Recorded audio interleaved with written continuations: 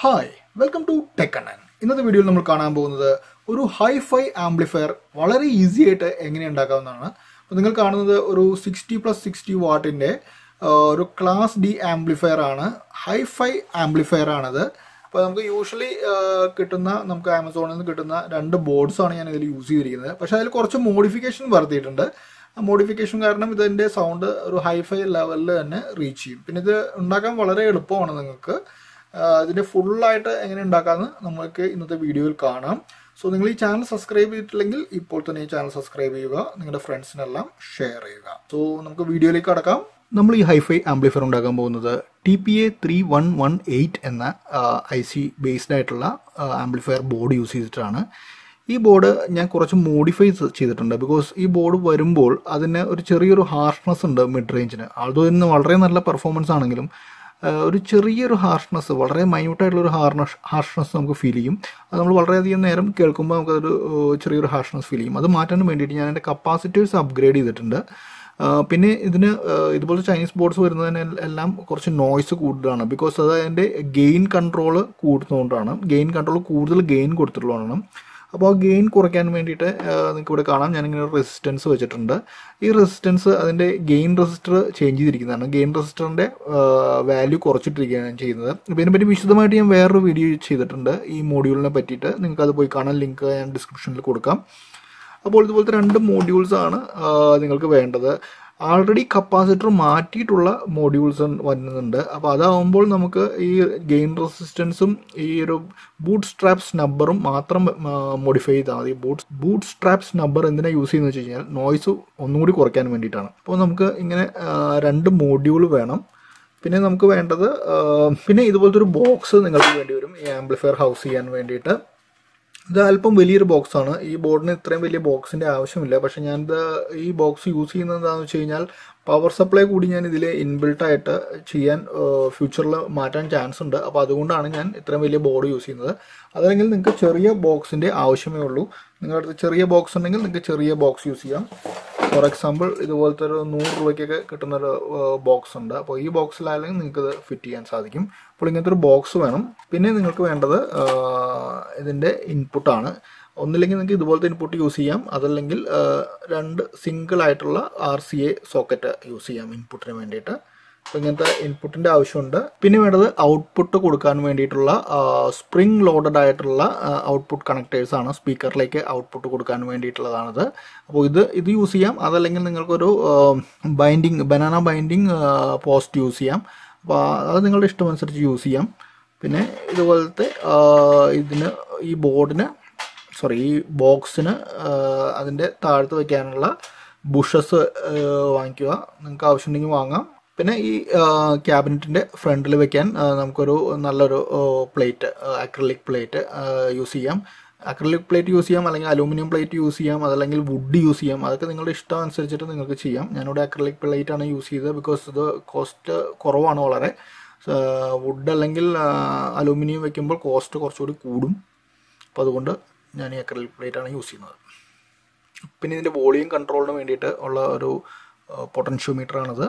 ഇത് യൂസ് ചെയ്തിട്ടാണ് volume control ചെയ്യുന്നത്. ഇതതിൻ്റെ നോബാണ്. ഇനി നമുക്ക് നമ്മുടെ ഈ മോഡ്യൂൾസ് നമ്മുടെ ബോക്സിൽ ക്യാബിനറ്റിൽ ഫിറ്റ് ചെയ്യണം. അപ്പോൾ അതിനായിട്ട് ഈ ബോർഡിൽ നമുക്ക് ഹോൾസ് ഉണ്ടല്ലോ, അതിന് കറസ്പോണ്ടിങ് ആയിട്ടുള്ള ഹോൾസ് നമ്മുടെ ക്യാബിനറ്റിൽ ഡ്രില്ല് ചെയ്യണം. അപ്പോൾ നിങ്ങളുടെ അടുത്തൊരു ഡ്രില്ല് ഉണ്ടെങ്കിൽ, ഇലക്ട്രിക് ഡ്രില്ല് ഉണ്ടെങ്കിൽ നിങ്ങൾക്ക് തന്നെ ഡ്രില്ല് ചെയ്യാം. അല്ലെങ്കിൽ നിങ്ങൾ പുറത്ത് ഏതെങ്കിലും വർക്ക്ഷോപ്പിൽ കൊടുത്തിട്ട് കറക്റ്റ് ഹോൾസ് മാർക്ക് ചെയ്തിട്ട് നമുക്ക് ഡ്രില്ല് ചെയ്തിട്ട് എടുക്കാവുന്നതാണ്. അപ്പോൾ നിങ്ങൾക്ക് ഇവിടെ കാണാം, ഞാനിവിടെ ഡ്രില്ല് ചെയ്ത് കഴിഞ്ഞു. അതുപോലെ തന്നെ 4 ഹോൾസ് ഡ്രില്ല് ചെയ്യാം. അത് കഴിഞ്ഞിട്ട് അതിന് സ്പേസർ വയ്ക്കണം. ഈ സ്പേസർ എന്താ വെക്കണമെന്ന് വെച്ച് കഴിഞ്ഞാൽ ഈ ബോർഡ് നമ്മളുടെ ക്യാബിനറ്റിൽ മുട്ടാതിരിക്കാൻ വേണ്ടിയിട്ടാണ്, ഷോർട്ട് ആവാതിരിക്കാൻ വേണ്ടിയിട്ടാണ്. അല്ലെങ്കിൽ സോൾഡറിങ്ങൊക്കെ ഷോർട്ടാവും. ഇനി നമ്മളിത് സോൾഡർ ചെയ്യുക. അപ്പോൾ അതിൻ്റെ ഇൻപുട്ട് ഔട്ട്പുട്ട് ഇതിൻ്റെ വോളിയം കൺട്രോൾ എങ്ങനെ കൊടുക്കണമെന്ന്. അപ്പോൾ നമുക്ക് വോളിയം കൺട്രോൾ എങ്ങനെ പിടിപ്പിക്കണമെന്ന് നോക്കാം. അപ്പോൾ ഇതൊരു പൊട്ടൻഷ്യോമീറ്ററാണ്, 50Kയുടെ പൊട്ടൻഷ്യോമീറ്ററാണ് നമ്മൾ യൂസ് ചെയ്യുന്നത്. അപ്പോൾ ഇതിന് 6 പിന്നുണ്ട്. അപ്പോൾ ഒരു സൈഡിലെ ആംപ്ലിഫയറിനാണ് ഒരു സൈഡിലെ പിന്ന് വരുന്നത്, മറ്റേ സൈഡിലെ ആംപ്ലിഫയറിനാണ് മറ്റേ സൈഡിലെ 3 പിന്നുകൾ വരുന്നത്. അപ്പോൾ ഇതെങ്ങനെ വയർ ചെയ്യേണ്ടതെന്ന് ഞാൻ പറഞ്ഞുതരാം. അപ്പോൾ നമ്മുടെ ഇൻപുട്ട്, അതായത് നമ്മളുടെ സോഴ്സിൽ നിന്ന് വരുന്ന സോഴ്സിൽ നിന്ന് വരുന്ന വയർ നമ്മൾ ഇതിൻ്റെ ഈ 3ാമത്തെ പിന്നിലാണ് കൊടുക്കുന്നത്. ലെഫ്റ്റിൻ്റെയും റൈറ്റിൻ്റെയും 3ാമത്തെ പിന്നിൽ ഇൻപുട്ട് കൊടുക്കുക. പിന്നെ ഈ സെൻറ്ററിലുള്ളതിൽ നിന്ന് നമ്മുടെ ആംപ്ലിഫയറിലേക്ക് കൊടുക്കുക. അതായത് നമ്മുടെ സോഴ്സിൽ നിന്ന് വരുന്ന ഇതിലേക്ക് കൊടുക്കുക. എന്നിട്ട് ഇതിൽ നിന്ന് എടുത്തിട്ട് ആണ് ആംപ്ലിഫയറിൻ്റെ ഇൻപുട്ടിലേക്ക് കൊടുക്കേണ്ടത്, ഈ സെൻറ്ററിൽ നിന്ന് വരുന്നത്. പിന്നെ ഈ മൂന്നാമത്തേത് ഗ്രൗണ്ടിലേക്ക്, കോമൺ ആയിട്ടുള്ള ഗ്രൗണ്ടിലേക്ക് കൊടുക്കുക. അപ്പോൾ അങ്ങനെയാണ് നമ്മൾ ഇത് വോളിയം കൺട്രോള് കണക്ട് ചെയ്യേണ്ടത്. അപ്പോൾ ഒന്നുകൂടി പറയാം. ഈ അറ്റത്തിലുള്ള മൂന്നാമത്തെ പിന്ന് 1 2 3, അതായത് മൂന്നാമത്തെ ഈ പിന്നുകൾ ലെഫ്റ്റ് റൈറ്റ് ഇൻപുട്ട്, അതായത് നമ്മുടെ പുറത്തുനിന്ന് വരുന്ന നമ്മൾ സി ഡിയിൽ നിന്നാണോ മൊബൈലിൽ നിന്നാണോ എവിടെ നിന്ന് ഇൻപുട്ട് കണക്ഷനിൽ നിന്ന് വന്ന വയറിലേക്ക് കൊടുക്കുക. സെൻറ്ററിലുള്ളത് ആംപ്ലിഫയറിലേക്ക് കൊടുക്കുക, ആംപ്ലിഫയറിൻ്റെ ഇൻപുട്ടിലേക്ക് കൊടുക്കുക. ഈ മൂന്നാമത്തെ, ഈ അറ്റത്ത് കാണുന്ന മൂന്നാമത്തെ ഉള്ളത് നമ്മളുടെ ഗ്രൗണ്ടിലേക്ക് കൊടുക്കുക.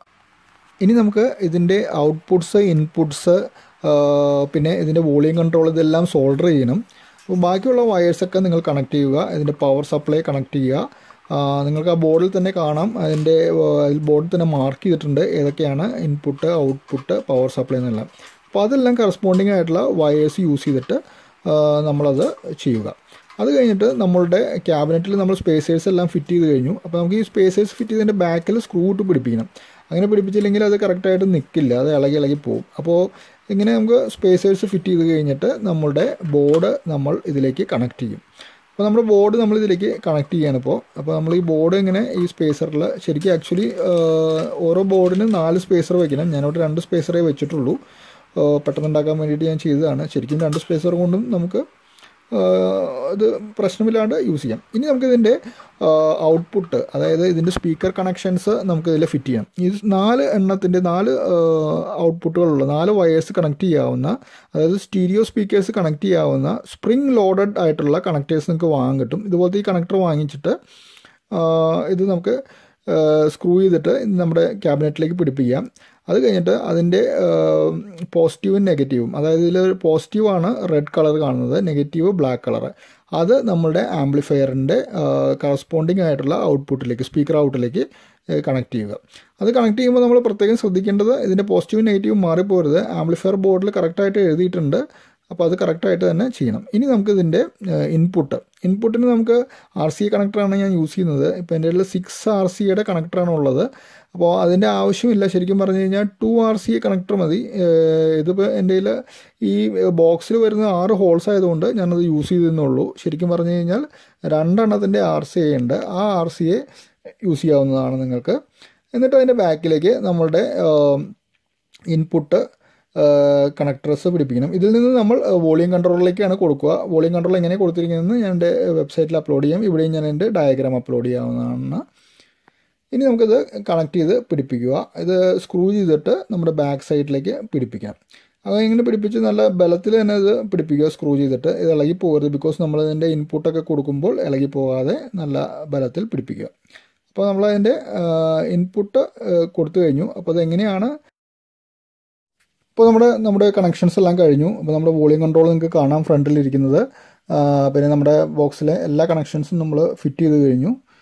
ഇനി നമുക്ക് വേണ്ടത് ഒരു ഫ്രണ്ട് പാനലാണ് വേണ്ടത്. ഫ്രണ്ട് പാനലായിട്ട് നമ്മൾ യൂസ് ചെയ്യുന്നത് ഒരു അക്രലിക് ഷീറ്റാണ്. നമുക്കതിൻ്റെ ബാക്കിൽ കാണാം, ബാക്കിലുള്ള കണക്ഷൻസ് കാണാം.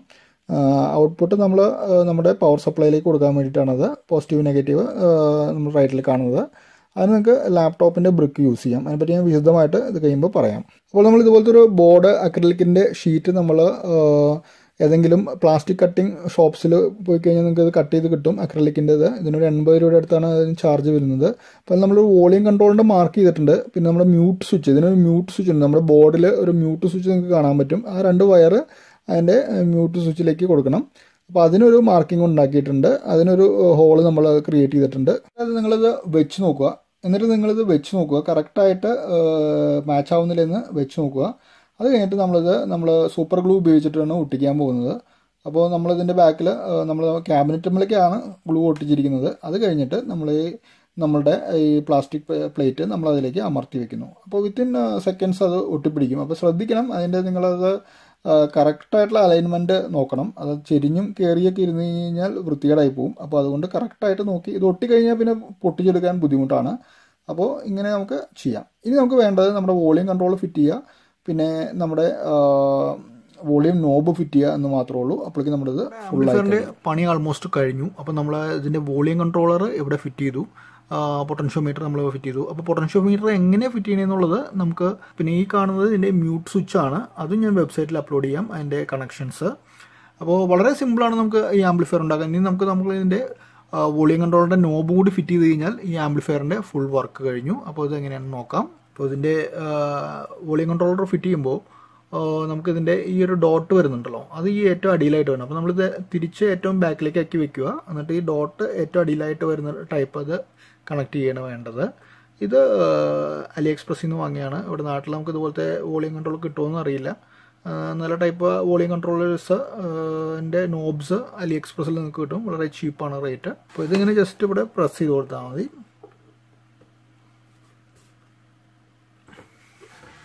അപ്പോൾ ഏകദേശം നമുക്ക് ഇതിൻ്റെ ഏറ്റവും നമ്മുടെ മാർക്കിങ്ങിൻ്റെ ഏറ്റവും അടിയിലുള്ള മാർക്കിങ്ങിൻ്റെ അവിടേക്ക് ഇതിൻ്റെ ഡോട്ട് വന്നിട്ടുണ്ട്. അപ്പോൾ നമുക്കിത് കൂട്ടുന്നവർ നമുക്ക് അറിയാൻ പറ്റും എങ്ങനെയാണ് അതിൻ്റെ ഡോട്ട് മൂവ് ചെയ്യുന്നത് നോക്കിക്കഴിഞ്ഞാൽ നമുക്കിവിടെ വോളിയത്തിൻ്റെ പൊസിഷൻ നമുക്ക് അറിയാൻ പറ്റും.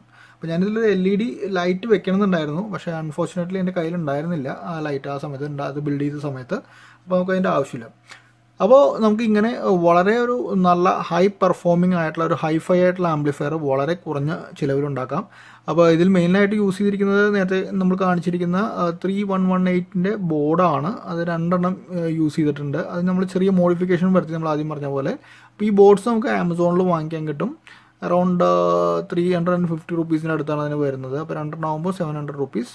പിന്നെ ഇതിന് നമ്മൾ പവർ സപ്ലൈ കൊടുക്കുന്നത് നമ്മുടെ ലാപ്ടോപ്പിൻ്റെ ചാർജർ വെച്ചിട്ടാണ് ഇതിന് പവർ സപ്ലൈ കൊടുക്കുന്നത്. അതല്ലെങ്കിൽ നിങ്ങൾക്ക് 24 വോൾട്ടിൻ്റെ ഒരു 5 ആംപിയറോ അല്ലെങ്കിൽ 10 ആംപിയറോ ആയിട്ടുള്ളൊരു power supply SMPS based power supply വാങ്ങി ഇതിൻ്റെ ഉള്ളിൽ യൂസ് ചെയ്യാം. 5.1 ബിൽഡിൽ ഞാൻ യൂസ് ചെയ്തിട്ടുണ്ട് അതുപോലത്തെ ഒരു SMPS. നിങ്ങൾക്ക് 5.1 ബിൽഡിൻ്റെ വീഡിയോ കണ്ടു കഴിഞ്ഞാൽ കാണാൻ കഴിയും അത് എങ്ങനത്തെയാണ് SMPS ടൈപ്പ്. നമുക്ക് 1500 റുപ്പീസ് ആ റേഞ്ചിൽ വാങ്ങാൻ കിട്ടും. പക്ഷേ ലാപ്ടോപ്പിൻ്റെ ചാർജർ ആണെങ്കിൽ നിങ്ങൾക്ക് ഏകദേശം ഒരു 500 റുപ്പീസിന് വാങ്ങാൻ കിട്ടും. അപ്പോൾ ഇതാണ് നമ്മുടെ ആംപ്ലിഫയർ, ഹൈഫൈ ആംപ്ലിഫയർ. വളരെ ഈസിയാണ് ഉണ്ടാക്കാൻ. നിങ്ങൾക്കെല്ലാം പരീക്ഷിച്ച് നോക്കാവുന്നതാണ്. നല്ല ഹൈ പെർഫോമിംഗ് തന്നെയാണ് ഇതിൻ്റെ സൗണ്ട് വരുന്നത്. അപ്പോൾ നമ്മളിതിൽ USB മോഡ്യൂൾ കൊടുത്തിട്ടില്ല. അപ്പോൾ USB മോഡ്യൂൾ ഞാനിതൊരു എൻ്റെ ഡാക്കിൽ നിന്ന് യൂസ് ചെയ്യാൻ വേണ്ടിയിട്ടാണ് ഉണ്ടാക്കിയത്. അപ്പോൾ അതുകൊണ്ട് ഞാൻ USB മോഡ്യൂൾ ഇതിൽ ഫിറ്റ് ചെയ്തിട്ടില്ല. നിങ്ങൾക്ക് ഫിറ്റ് ചെയ്യണമെങ്കിൽ നിങ്ങൾക്ക് പല ടൈപ്പ് മോഡ്യൂൾസ് കിട്ടും. നമ്മൾ ബ്ലൂടൂത്ത് സ്പീക്കർ ഉണ്ടാക്കിയപ്പോൾ ഉണ്ടായിരുന്ന ആ മോഡ്യൂളുണ്ട്, അത് യൂസ് ചെയ്യാം. അതല്ലെങ്കിൽ ഇൻഡിവിജ്വലായിട്ട് വരുന്ന USB മോഡ്യൂൾസും യൂസ് ചെയ്യാൻ പറ്റും.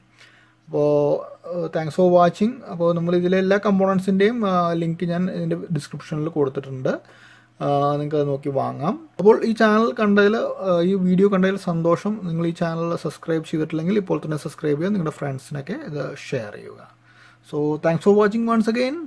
Good day.